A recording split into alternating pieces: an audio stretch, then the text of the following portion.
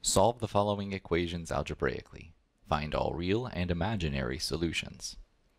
Part A is 12x to the negative second power plus x to the negative first power minus 1 equals 0. These are the types of equations that are almost quadratic, but they're not quite quadratic. However, if we do a substitution, we might be able to turn it into something that is quadratic. So for instance, if I let u equal x to the negative first power, then if you'll notice, I can rewrite this equation 12 x to the negative first squared, because that would reduce as x to the negative second, plus x to the negative first minus 1 equals 0. Now what I'm going to do is I'm going to substitute all of those x to the negative 1 powers with the variable u. So I have 12u squared plus u minus 1 equals 0. After that, now I have something that is quadratic, and I can solve this using possibly factoring. I may have to resort to the quadratic formula or completing the square.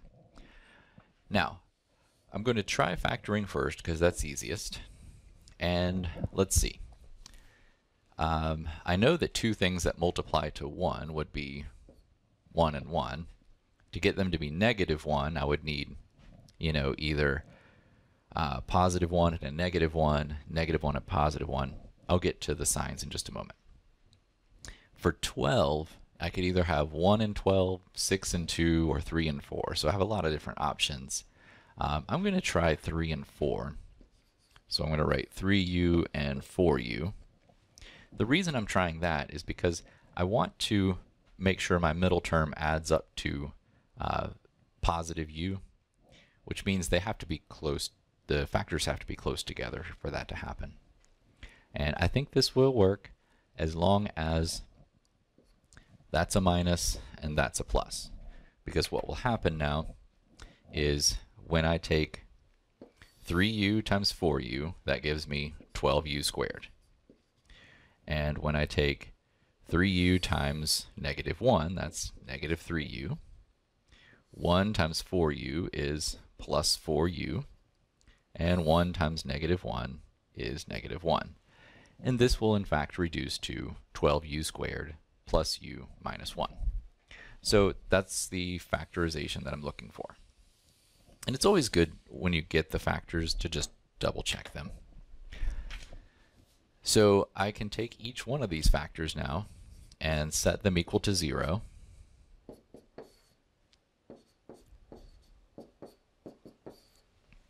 So that I find 3u equals negative 1, or u equals negative 1/3, and 4u equals positive 1, or u equals 1/4.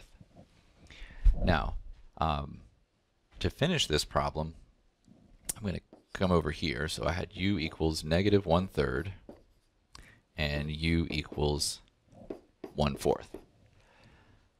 I need to substitute back in for x. And I know that u is equal to x to the negative 1 power, so that means x to the negative 1 equals negative 1/3, and x to the negative 1 equals 1/4. Now, x to the negative 1 means 1 over x.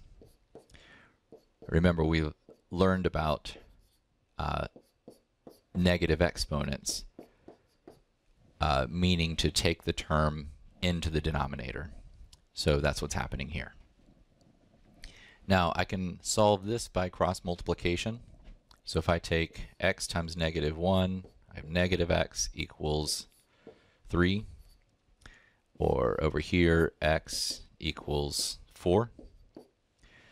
So I have x equals negative 3 and x equals 4 as the solutions to my original problem.